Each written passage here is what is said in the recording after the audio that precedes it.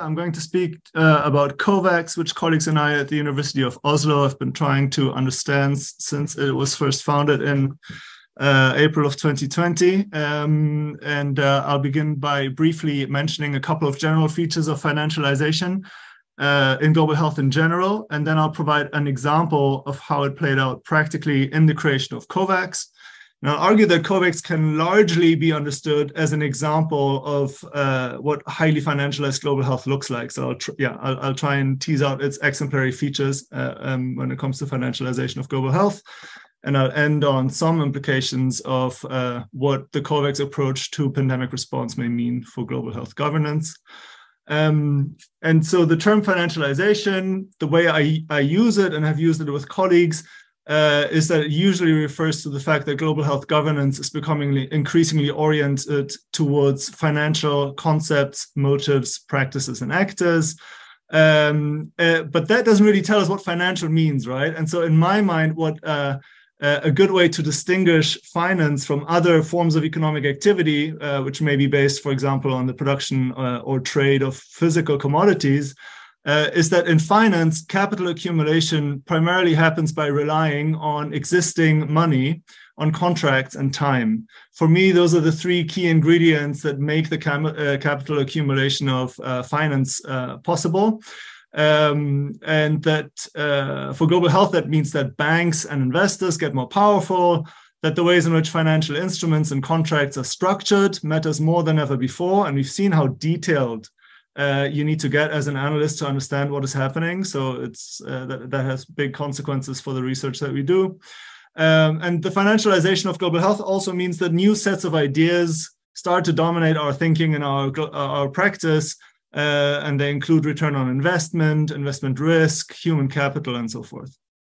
And importantly, financialization changes the nature of operations of both the private and the public sector. So on the private side, the work of Susan Sell, amongst others, has shown that financialization allows pharmaceutical companies and medical device manufacturers, for example, to get much bigger and much more powerful.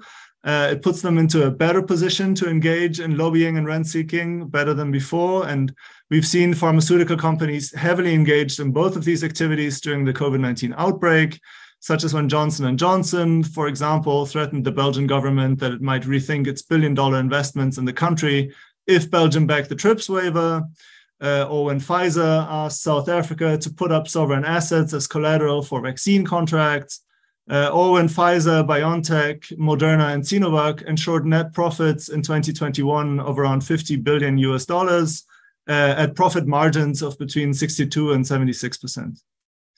And another feature of a highly financialized private sector, I think, is that it tends to get increasingly reliant on intellectual property so as to keep most of the added value that's created along global value chains with investors, rather than sharing it with blue-collar labor around the world. And we can see this during the pandemic insofar as profits and tax revenue associated with COVID-19 vaccines remained mostly located in the global north, such as when BioNTech made a net profit of 10 billion euros in 2021 and paid 3.2 billion euros in taxes in Germany.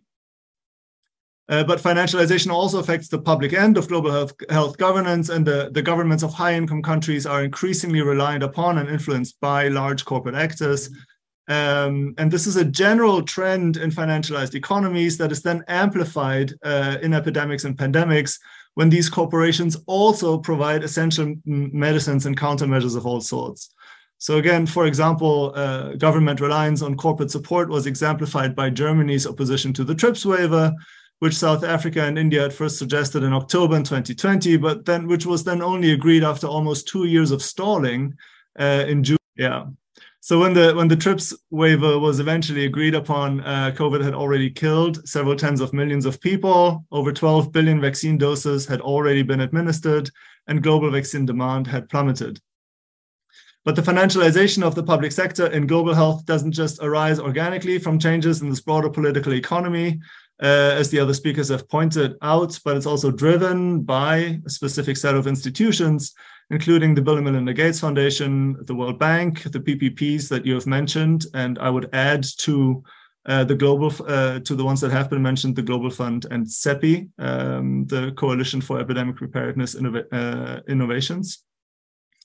And they blur the lines between financial investments and investments in health, and between public health risk and corporate financial risk. So really fine-grained and detailed discourse analysis, I think, is one of the tasks that we have to engage in a more financialized environment, more so than in other political and economic settings. Now, one way to understand financialization concretely is to look at COVAX. And as you all know, COVAX was created in early 2020 as a disease-specific public-private partnership meant to speed up the development of COVID-19 vaccines and to ensure their equitable distribution worldwide. So those were these two objectives that it had, was to speed things up and ensure equitable distribution. And it was the vaccine arm of a broader technology-specific cooperation effort against COVID-19 called ACT-A. And COVAX aimed to deliver at least 2 billion vaccine doses to countries around the world within the first 2 years of the pandemic to prevent global vaccine equity, but it ended up delivering less than half of this amount in the given time frame. And thereby, it failed to prevent what the head of WHO, Dr. Tedros, ended up as describing as global vaccine apartheid. And by that, he was just speaking about the fact that by September of 2021, so almost, again, 2 years into the pandemic, only 3% of the population of low-income countries had been vaccinated with at least one dose, compared to the 60% in high-income countries at the time. And COVAX is often not considered a total failure because it did become the world's largest multilateral vaccine donations hub. And I think that's a reasonable point. And it consistently made the case for multilateralism in very nationalistic times. But what I wanted to foreground about COVAX here is that originally it constituted, I think, a largely financial solution to a global pandemic. And this shouldn't come as a surprise because COVAX was mostly run by Gavi and CEPI and created under the guidance of the Gates Foundation and the World Bank. And so first way in which COVAX exemplified financialization is that it started out as a buyers club, a vaccine buyers and distribution club, hoping to purchase vaccines on behalf of all of its member states, and then trying to distribute them across the world with the help of UNICEF and PAHO. And it aimed to first cover 3% of all the countries' populations in the world, all its member countries, but they were numerous. And to protect, and thereafter, once health and social care workers had been protected with vaccines, thereafter covering up to 20% of the populations of all high-risk adults. And this idea of a buyers and distribution club is, that's largely a financial mechanism, but it promised several advantages. It promised to reduce global vaccine inequality and thereby the spread and severity of COVID-19. It enabled individual countries to buy into a large pool of vaccine candidates and to reduce some of their risk of ending up without a viable vaccine. And the third advantage was that it promised the increasing price control over vaccine companies by reducing competition between the countries that need to buy vaccines and by reducing information asymmetries between them as well. And in fact, early COVAX documents they were very explicit about price control, and they aimed at cost plus contracts with only a small profit margin for vaccines during the acute phase of the pandemic. So that meant that people purchasing the vaccines wanted to know how much it costs to produce them, and then agree on a margin that they would be happy to pay on top of that. Unfortunately, COVAX's early vigilance regarding vaccine pricings was lost over time, and Oxfam estimated that vaccines could be made for as little as $1.20 in 20. But COVAX paid on average nearly 5 times more. And more importantly, COVAX didn't systematically publish vaccine pricing data or any other contractual details. So the crucial advantages that a buyer's club could have brought weren't realized. And this lack of focus on transparent and appropriate or fair pricing in a major pandemic was all the more surprising, given that the second major intervention of COVAX was to subsidize vaccine development.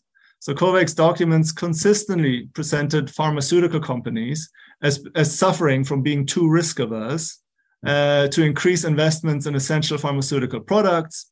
And so it argued that the pharmaceutical industry in times of crisis really needed push subsidies that is money to boost pharma R&D and manufacturing capacity. And so, for example, the Gates Foundation provided $150 million early in the pandemic to Gavi, which in turn passed these on to the Serum Institute of India to provide it with capital to help increase vaccine manufacturing capacity for AstraZeneca and Novavax vaccines. And according to COVAX, pharmaceutical companies also needed pull subsidies, such as volume guarantees, so you guarantee how much of a vaccine you're going to buy, as part of committing to buying an overall quantity of vaccines, either from an individual manufacturer or from the market in general.